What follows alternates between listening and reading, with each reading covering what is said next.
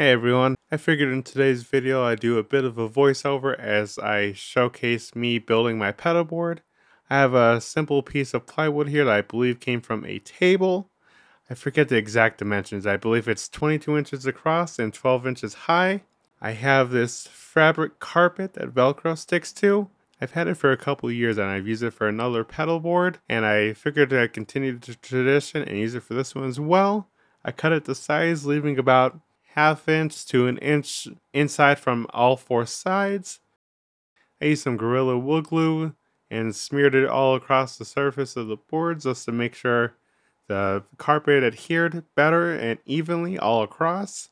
And I just let it sit a bit before I got my pedals set up. I have this Donner power supply just to power up all the pedals on the board. And to start off some of the essentials, I would have a Boss chromatic tuner just to make sure my instrument is in tune, and an ISP decimator just to help reduce some of the noise that is introduced in some of the circuitry. As for overdrive options, I have a way huge green rhino, which I love a lot, and a Electro Harmonix Cran that I got recently. But for the final build, I went with my trusty green rhino. As far as modulation, I have a Electro Harmonix Nano Clone and a full tone coral flange. I went with the coral flange since it allows me to get a broader range of sounds. I also have a reverb pedal, the Oceans 11 from Electro Harmonix, which is a marvelous pedal. I have a demo of it up on my channel that you can check out. But to get started, I got the tuner set up at the very top of the board out of the way, and that'll remain permanently on. Now, it usually mutes everything after the signal, but with the volume pedal that I use from Ernie Ball, it has a separate section that connects directly to the tuner, so I could cut the volume off, and then I could always make sure my tuner is on, whether I have volume full on or off. I have the green rhino, followed by the coral flange right next to it. Then I'm going to start setting up the ISP decimator right off the top of the board as well. As I'm setting it up, this won't be the prettiest board to look at, just with the cables kind of all over the place, but I'm going to get some zip ties later on just to make sure they're all tied up. I don't have that in the video, but the way that I'll be chaining up this pedal will be my guitar plugged into an Ernie Ball volume pedal. The volume pedal will have a tuner out, like I mentioned before, that'll keep the tuner on at all times. Right out of the volume pedal on the main output, I'm going to go right into the green rhino as a lead boost.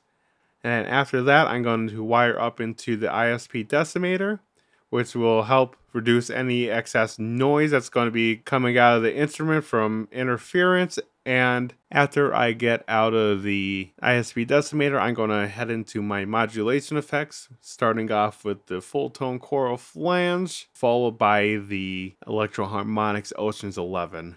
I do have an MXR carbon copy delay pedal that I may not have had shown in this video, but I'll be sure to add that into the chain after the chorus and before the reverb. With modulation effects, it all depends on how you want everything set up. To where if you have a delay going into a chorus, you're pretty much having the delay trails have the chorus effect. So you're pretty much adding chorus to your delay. Now if you have chorus followed by delay, you're going to add the chorus signal, and then that's going to be pretty much the blunt of the delayed signal.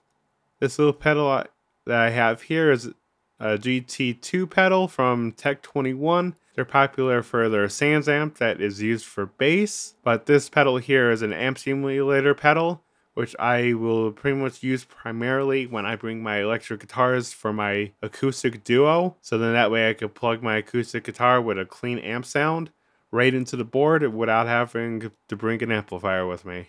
As I get the board situated and finish up wiring, I'll make sure everything looks good, make sure everything fits and is comfortable with how it's set up. And this will pretty much serve me whatever needs I ask of my instruments and sound. Now my board isn't the most extravagant, and I could probably get away with a multi-effects unit, but with a few of these pedals, I've tried them out over the years, listened to a lot of demos, and I really enjoy the individual pedals, and I feel like trying to get them out of a multi-effects unit, it would be kind of hard to where I might have to sacrifice some tone and units, but this would be my finished pedal board without my Ernie Ball volume pedal in place, just to give you an idea of what it looks like when I'm looking down at the board. And then this would be what my pedal board looks like with the Ernie Ball volume pedal. This will give you an idea on what I'm physically looking at when I'm looking down at my pedal board. But I hope you guys enjoyed the video. Be sure to like, comment, subscribe, and check my channel for more. Until the next one, I'll see you guys. Alright, have a good one. To a broken melody, you have one chance, take it from me, as the drums play out of time.